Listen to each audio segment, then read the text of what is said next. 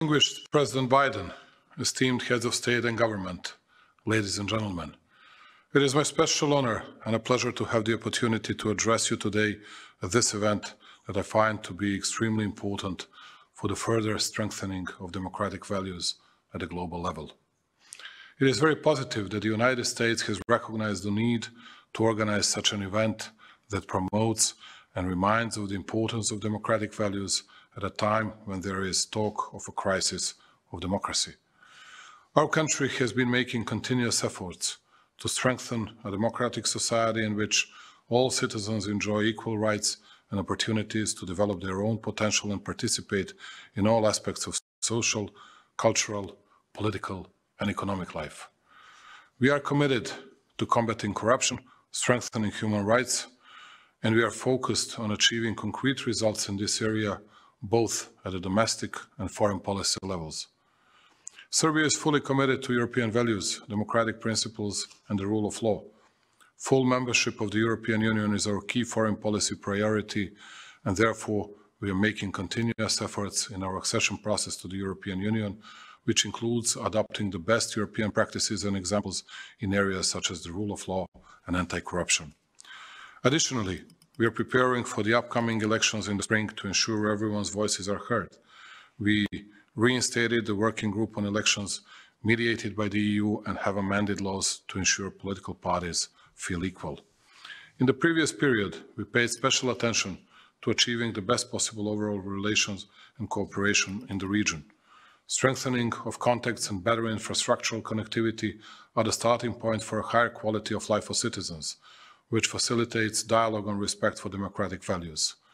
In this spirit, Serbia has launched the Open Balkan Initiative, together with our friends from the Balkans, which I am convinced that by promoting the four freedoms of movement of people, goods, capital and services, creates conditions for the strengthening of all democratic values.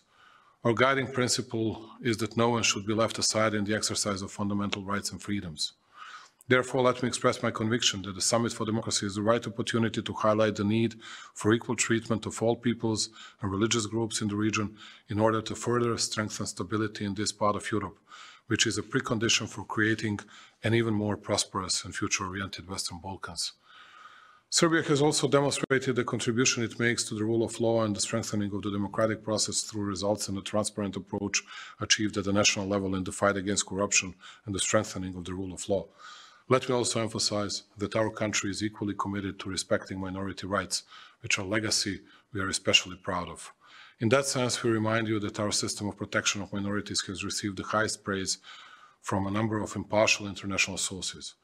Serbia is also the leader in the region when it comes to gender equality. The government of Serbia is led by a female prime minister and consists of almost 50% of women.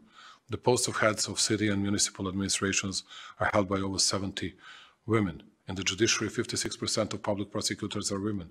In courts of general jurisdiction, there are 69% of women, and in courts of special jurisdiction, 76.3%. I'm also announcing a new initiative, which I believe that the other leaders of the Western Balkans also support. Together, we need to accelerate inclusion for the Roma. We need to invest in Roma who are demographically vibrant, entrepreneurial, and multilingual, but this community has been the most excluded from prosperity and hardest hit during COVID-19 crisis. With every abuse of democratic principles, we are only deceiving ourselves, thus hampering our own well-being in the first place. This was especially highlighted by the current pandemic, reminding us that no one is immune to global threats and that we must demonstrate that democracies are capable of rising to these common challenges and delivering for our citizens. Serbia is ready to be a consistent and reliable partner to the United States and to this end in the future as well. Many thanks for your attention.